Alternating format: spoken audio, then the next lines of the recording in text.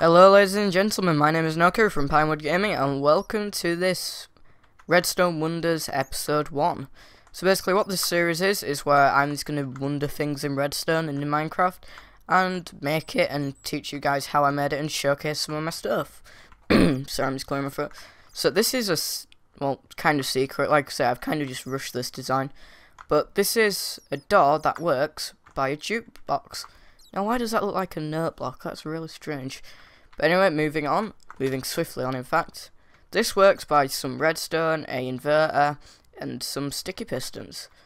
So, what happens if I put the disc in there? My voice is going mental. Bits!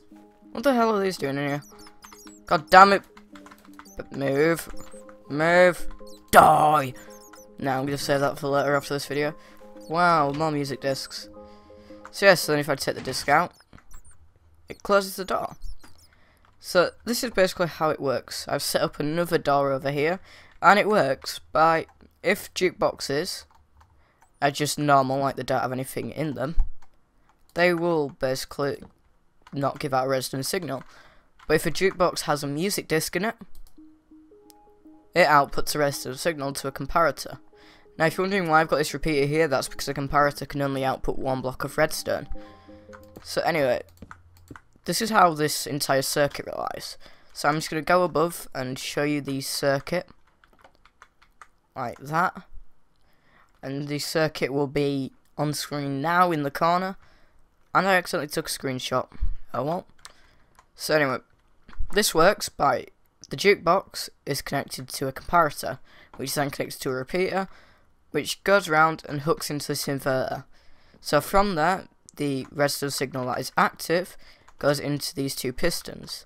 So the reason I have this design and no other design for powering the pistons is because this seems to work the best. The redstone powers this block as well as the piston above at the same time. So this is quite simple. It's more of a challenge if you're moving on to stuff like this, which is a double piston door, which basically is a pain in the ass to fit into such a tight space. That's what she said. But anyway, I managed to do it, and this is the result of it. So if you're wondering why I have an inverter here, that's to keep these pistons extracted. That's just so you know. And to see the circuit in action, if I put a disc in here, you can see the comparator lights up, which outputs the redstone signal to this, which then goes into the repeater, which then makes all this redstone extend, I suppose, which powers off the inverter, which causes this redstone to deactivate, thus retracting the pistons. So anyway guys, also choose a disc that you like, don't choose the yellow one because that sounds like absolute crap. So anyway guys, it's been Nokia here from Pinewood Gaming. Don't forget to comment, rate and subscribe for more videos. Peace.